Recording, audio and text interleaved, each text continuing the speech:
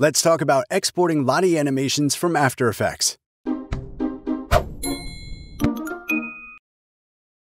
There are two main tools, the Bodymovin plugin and the LottieFiles plugin.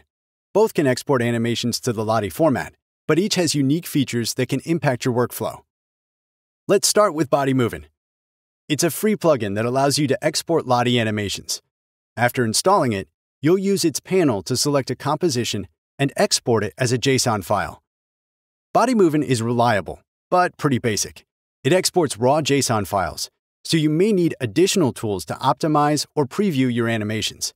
It's great if you're comfortable doing more of the heavy lifting yourself. Now, let's look at the LottieFiles plugin. Similar to Bodymovin, the new updates to the LottieFiles plugin allow you to import both Lottie animations and a bonus of SVG files.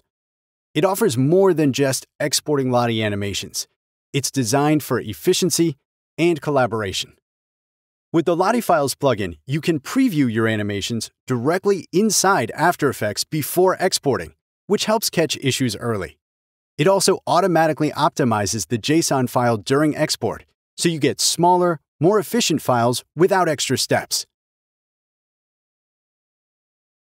One standout feature is its bulk rendering capability, allowing you to export multiple animations at once.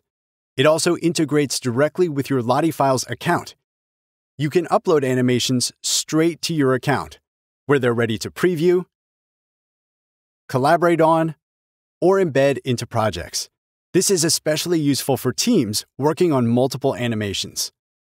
Additionally, the plugin lets you test animations across web, Android, and iOS platforms, ensuring they perform as expected in different environments.